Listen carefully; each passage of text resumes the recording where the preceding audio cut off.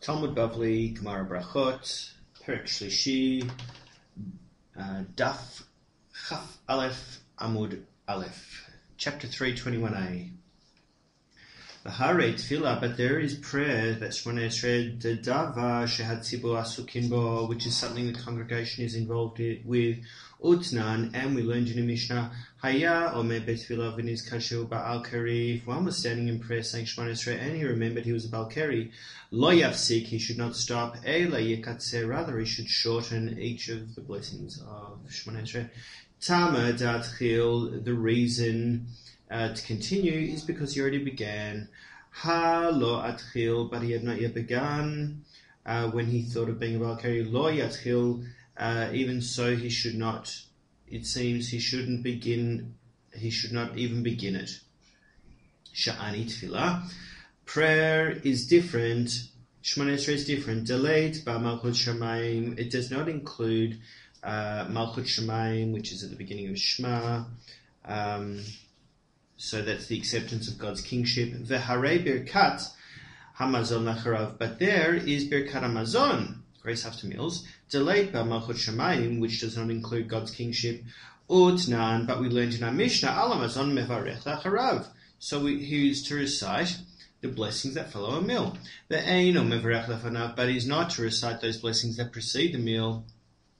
Ela kriyat Shema v'birkat hamazon da'oraita. Rather, saying Shema and birkat hamazon comes from the Torah. Utfilah Ch.3 is derabanan. Amar Rav Yoda, minayin levirkat hamazon le'achareha min haTorah. From where in the Torah do we get that we do birkat hamazon? Shneimah, for it's written, v'achalta v'savata, and you shall eat, be satisfied, and bless. Minayin lebirkat haTorah lefanei min haTorah. From where in the Torah do we get doing a blessing prior to Torah? Shneimar, ki shem Adonai, ki shem Hashem ekra, havu gadol Eloheinu. When I call out the name of Hashem, ascribe greatness to our God. That's in Devarim. Amar Rabbi Yochanan, lamadeinu birkat haTorah lachareha. We derive a blessing after studying Torah, min birkat hamazon, from birkat hamazon mikal v'chomer, through a kal v'chomer, birkat hamazon lefanea, and a blessing before food, min birkat haTorah, from the blessing of Torah, through a kal v'chomer.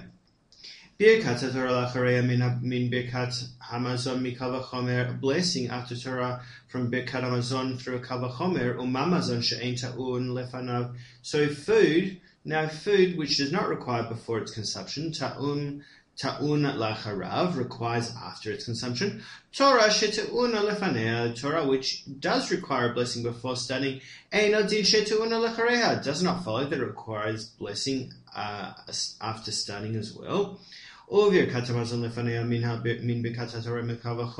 a blessing before food comes from the blessing prior to studying Torah through kal v'chomer. So if Torah, which does not require after studying, te'una lefanea, requires before its study, mazon shehu te'un lacharav, food which requires a blessing after eating, eino din sheyehel ta'un lefanav, does not follow that it requires before its consumption as well. We're just going to scroll down.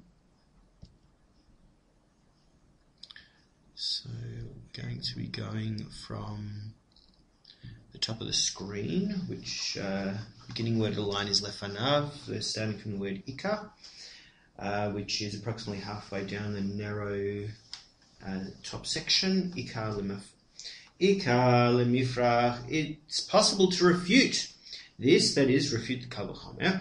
Ma lemazon sheken neheneh. What to food does eating derive benefit? Uma leTorah sheken chayei olam. And what is the analogy to Torah that leads to eternal life? So this is an objection to the kal v'chomer. And furthermore, we learned in the Mishnah, al hamazon mevarech lacharav, food is to recite those blessings that follow a meal for a Ba'al Kari, ve'eino mevarech lefanav, but he's not to recite those blessings that precede a meal. Tiyuvta, it is a refutation. There is no biblical source for blessings before food and after Torah study. Amar Rav Yehuda, Safek kara kriyat Shema, Safek lo kara. If one is uncertain as to whether he recited Shema or hasn't said it yet, Eino chazav kared, you do not need to return and recite Shema from doubt. Safek amar emet v'yatziv, if you're uncertain about whether you said emet v'yatziv, true and certain, which comes just after Shema. Safek lo amar, or whether he didn't say it, chazav emet v'yatziv, you have to go back and say emet v'yatziv.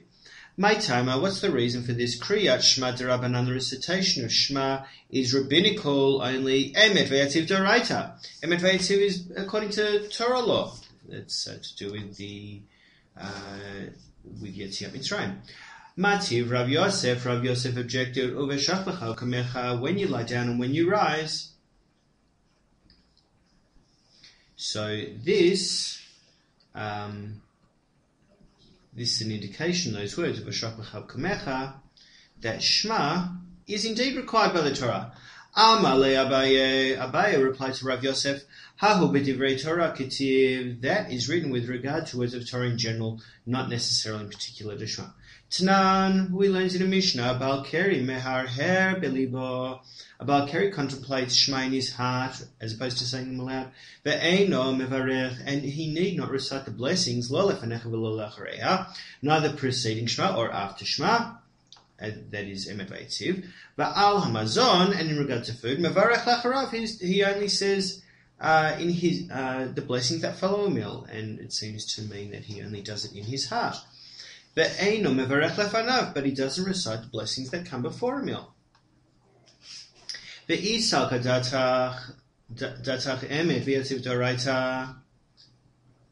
If it would enter your mind that emet v'yatziv is biblical, livrach lachareya, he should definitely recite the blessings that follow the Shema. For what reason does a Baal Keri recite emet v'yatziv? If it's on account of Yetziat Mitzrayim, the exodus from Egypt. Ha'adkar le bekriyat Shema, he mentioned this already in the recitation of Shema. Ve'neima ha v'lo libai ha, but let the Baal Keri say this, and he will have no need to say Shema. So you should say emet v'yatziv, and that way he doesn't need to say Shema. So an answer, Kriyat Shema difa, it is preferable that he recites the Shema, or at least does it in his heart. To eat batate, for the text contains two important elements. That is, tate is the two. It's talking about Yetziat Mitzrayim and God's sovereignty. The Rabbi Elazar Amar, Safek kara kriyat Shema, Safek lo kara, if you're uncertain as to whether you recited Shema or not said it yet, Chazer kara kriyat Shema, you do definitely return and recite the Shema.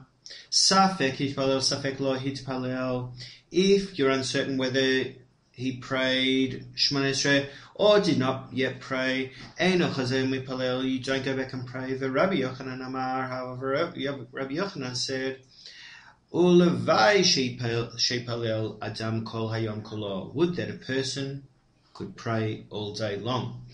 Bama Rav Yehuda Amar Shmuel. Rav Yehuda said in the name of Shmuel, Hayao met betfilah v'nizkar sheipalel. If one was standing in prayer, saying Shema Esrei, and he remembers that he already prayed, he posek, he should stop. Ve'afilo be'emtza bracha, even if he's in the middle of a blessing. Eini, is it so? Is that correct? Amar Rav Nachman, Ki havinan be Rabba bar Avuha.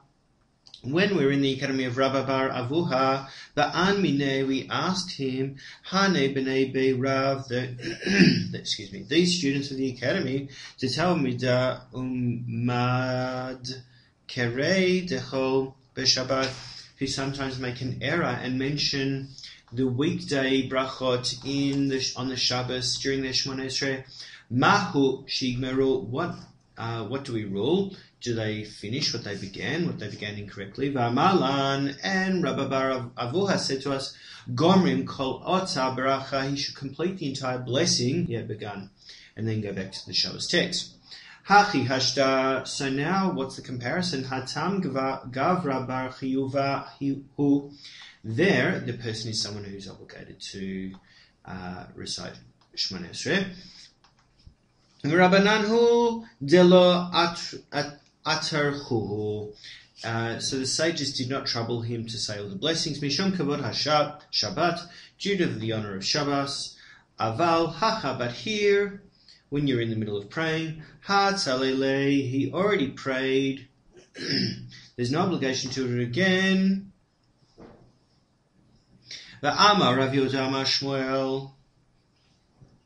So Rav Yehuda said in the name of Shmuel, Hitpalelu v'nichnas levet hakneset, if someone prayed Shmoneh Esrei and then entered a shul, or matzat tzibur shemipalelin, and found the congregation reciting Shmoneh Esrei prayer, im yachol lechadesh ba'davar, if you're able to say the prayer again and add something new to it, lechadesh, Yachazov Yipalel, he should go back and recite the prayer again. Ve'im lav, and if not, Al Yachazov Yipalel, he should not go and recite the prayer again.